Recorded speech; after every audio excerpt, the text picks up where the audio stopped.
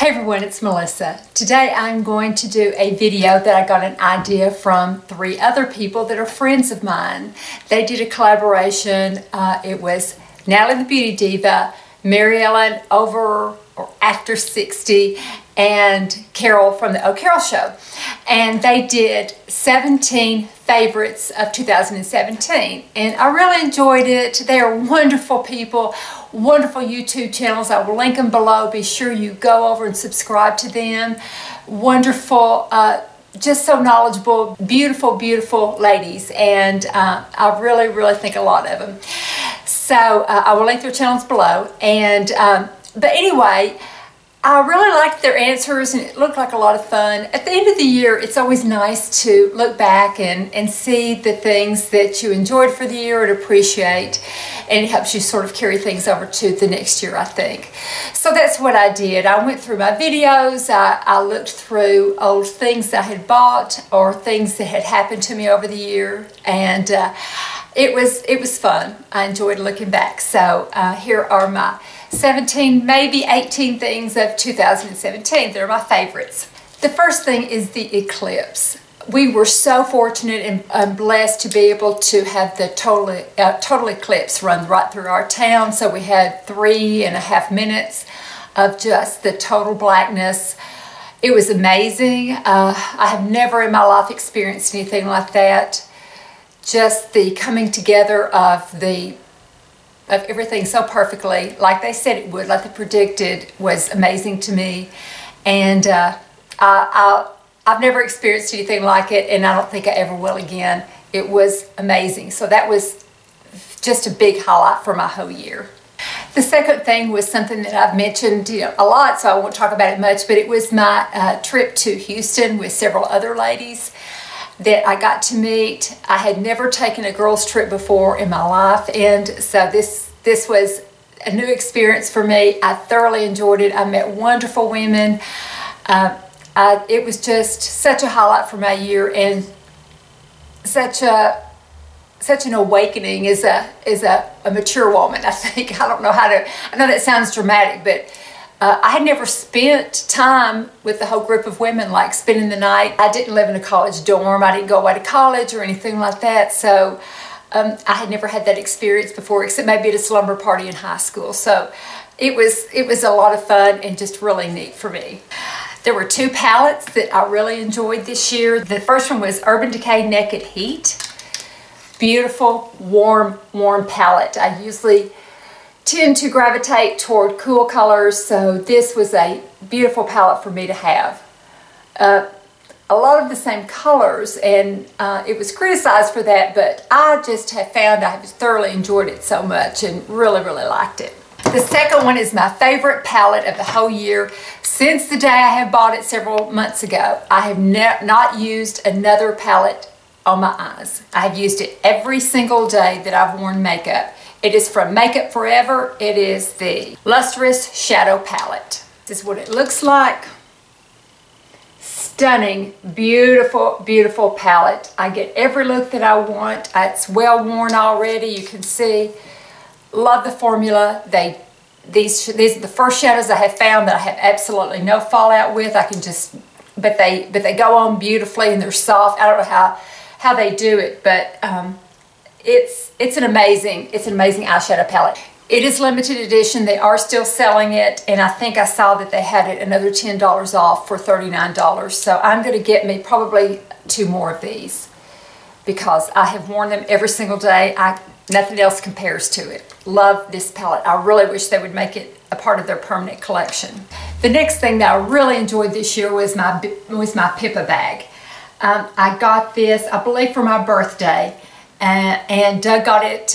He signed up for I told him that I wanted it, and I told him the color that I wanted. And so he signed up for their emails and ended up getting it on sale. So it's just a beautiful, beautiful purse. I like it because I was suffering from tennis elbow, and it really helped to distribute the weight better because it's got a lot of different organizational things in it, which I like. I like organizational things. So there's always a place for everything, and it just, I don't know, it's just really well balanced and did a good job of helping not irritate my elbow. And so I just think it's just so gorgeous. I love it. Named after Pippa Middleton, I believe. So just love that purse. The next two are jewelry places. The first one is my friend Mary Glitzy Fritzy. I always get her name backwards. And I will link her below. But I own 2 pairs of threaders, the Melissas that she named after me, and then these beautiful threaders are just earrings that thread through, and you can wear them like this, or you can wear them midway, or you can wear them like that with the bottom hanging down, or you can thread them through another hole if you have a second ear pierced, a second piercing in your ear. But these are the Melistons, and they were named after myself and Kristen321, who we monthly do YouTube videos together.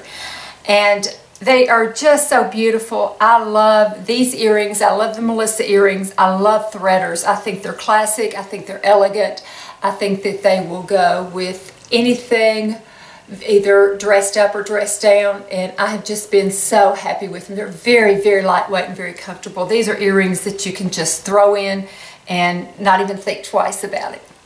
Don't know where I got to. In fact, my coloring even looks different. But I think I was talking about the earrings. Yes, I was talking about the beautiful Melissa earrings that I wear all the time, as well as my Melissa earrings that I wear all the time.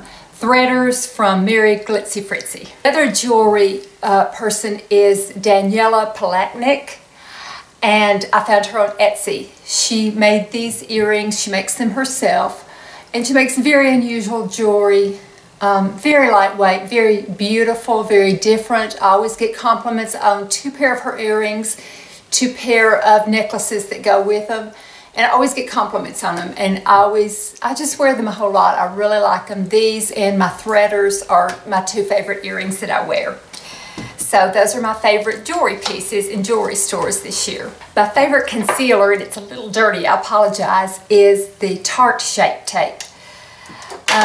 I always have so much trouble with concealers smearing underneath here, or making things smear underneath here, especially mascaras and my eyeliner or my eyeshadow that I put underneath my eyes. With this, I've had no trouble whatsoever. I use the shade Light. It's a big doe foot. I use it on the opposite side, and just a dot or 2 really covers up so well. It doesn't crease on me, and it really helps to stop any transfer underneath my eyes. So I've been very, very pleased with this concealer. The next I heard about from my friend Swoozie. I will link her channel below. She's got the best hair, brows, everything. She's gorgeous. But I've always admired her eyebrows, and I never thought much about my eyebrows because they were always real thick, and I always just thought, oh, they're so thick and everything. But as I got older, they got thinner. So I started filling them in a little bit with the Trish McEvoy. It's an automatic roll-up liner, and the color is natural. And it very is natural. You can just, it's a little tiny, tiny point. You can feather it in, fill it in. I like to fill in at the top a little bit to make a little bit of an arch. And it just really makes it look so natural, and it's got a little spoolie on the other end. So the Trish McEvoy brow pencil, very much a favorite. A lipstick that I've just really enjoyed wearing so much, especially with this, the Lustrous Shadow Palette, is this one by Buxom. It is one of my dupes. I did a video on dupes for the Spanish Pink, Tom Ford Spanish Pink, and Tom Ford Nude Vanille, which they no longer carry anymore. But this is just such a beautiful color. It's a beautiful dupe for Spanish Pink for a lot cheaper. But it's a gorgeous, Buxom makes really pretty lipsticks. And I've really enjoyed watching this. I've really enjoyed wearing this whole year. It's just really been one of my favorites, especially with this eyeshadow. And also from Buxom is my favorite lip gloss. It's White Russian. It's just such a classic. I'm at the end of this one. I've got another waiting. Beautiful, very, very slight color to it. Gives that little bit of a tingle, smells good. To me, it's the perfect lip gloss. My favorite dupe for the Nude Vanilla that they don't have anymore is the Sexy Mother Pucker lipstick by Soap and Glory, and the color is Nude Edition. And it is a lovely, lovely dupe for Nude Vanilla Tom Ford. I absolutely love it. It is gorgeous. It is especially beautiful underneath the White Russian. So those are my two top favorite lipsticks this year. The next one is something I found from my friend Carol from the Oh Carol show that I mentioned before. It's a little mini refrigerator. A little tiny refrigerator about this big, and it sits on my counter in the bathroom. And I keep my vitamin C serum in it. Always before, I would have to keep the main bottle of vitamin C serum in the refrigerator downstairs and then take out small amounts and keep upstairs. But by the end, it was always getting yellow and getting, you know, it wasn't nice and clear and fresh looking. But with this refrigerator, I just keep all of it upstairs in the bottle as soon as I get it, and it stays looking exactly the same as the day I got it when I get to the last drop. So I'm very grateful to Carol for telling me about that. And I go in, it sort of hums a little bit, not much, but you can sort of hear it. And I don't know, it just feels like, oh, it's keeping my products fresh. I like it, and it's just been one of my best purchases this year. So thank you so much, Carol. This is my second time filming this, so I've put a lot of my products away, and one of them is my nail polish that I love, but I will show and sort of picture of it. It is from Danny Pro. I have been having, oh, I hate to say this, but I've had trouble with nail fungus on my toes. And no matter, I would try all kinds of different nail polishes. I would get a fresh tube, I would treat it, I would put nail polish remover down, I would put alcohol down before I put it, I would spray it with alcohol all the time. Always got a nail fungus. So, you know, in the summertime especially, I wanted to have pretty toenails and wanted to wear nail polish. So I did some research and I came across the Danny Pro, D-A-N-I-P-R-O. And I bought a whole bunch of different colors. I've got the dark colors, I've got reds, I've got purples, I've got, you know, the whites and the pinks. And I have been so satisfied. Since then, I have not had a single outbreak of the fungus on my toes. I wore it all summer long and just not a bit of trouble whatsoever. And my toes just look so nice. And it's just such a, you know, I was so embarrassed of my toenails before. It was my big toe. I was so embarrassed of it before.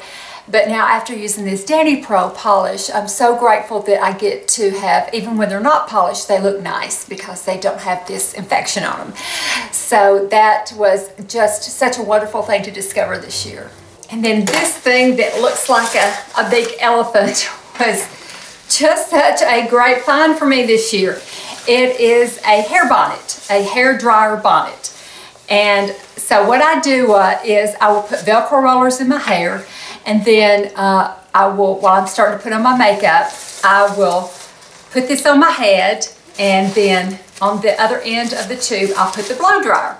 And I did a video on it. It looks really funny. Your hair, you know, blows up real high. And so you put your blow dryer, turn your blow dryer on, and just leave it there for a few minutes while you're, you know, putting on your foundation or your eyeshadow or something. Take it off and let it cool down, and then your hair just looks really fluffy when you're done. So I have loved this. I got it at Sally's, and you know, I have used it over and over and over again. Just really, really enjoyed it so much. And the next thing is something that just happened last week. It was the video where I had invited people to send in themselves either singing or playing a musical instrument of a Christmas song. And it was just such a wonderful experience. These women really went out of their comfort zone, as did I. But several of them, most of them did not have YouTube channels. They did not feel comfortable being on camera, but they pushed themselves and they did it anyway.